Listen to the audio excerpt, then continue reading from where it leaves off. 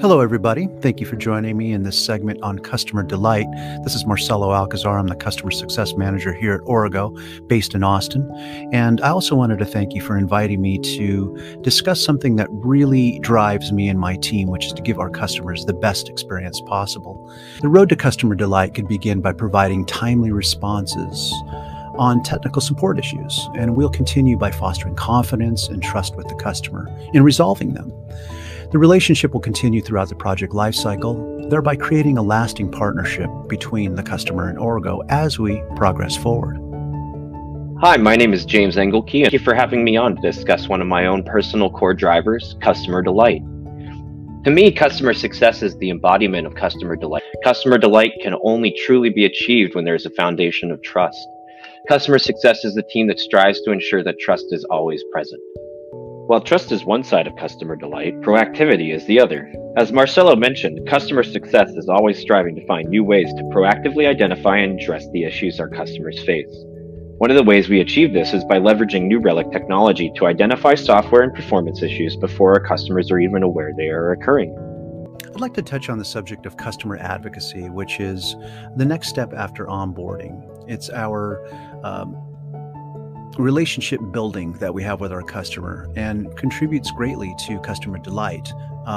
This approach of advocacy is very important because it demonstrates to the customer that not only are we available to fix their issues and listen to their feedback, suggestions, and grievances, but we're also able to take action on this information and relay it back to our own organization with the intention of improving their quality of life in the solution, and thereby enhancing their customer experience overall.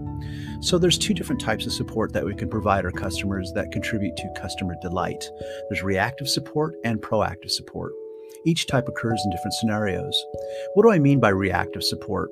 This is a response to a situation that's unforeseen or perhaps not always preventable. It could be a new intermittent issue or an outage that has occurred for an unexpected reason of which we're reacting to in an attempt to resolve.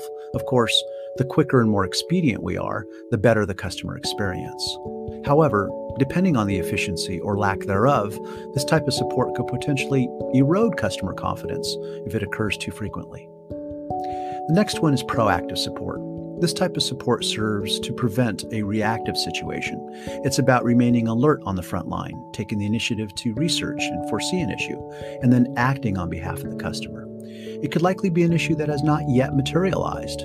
However, by remaining proactive, we can help to prevent an outage or intermittent disruption, which will greatly improve customer confidence.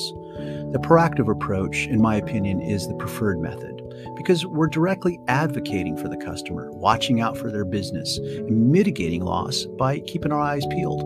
We're replacing short-term fixes or band-aids with longer-term solutions because we've taken the time to analyze a potential root cause on an issue that perhaps hasn't revealed itself yet.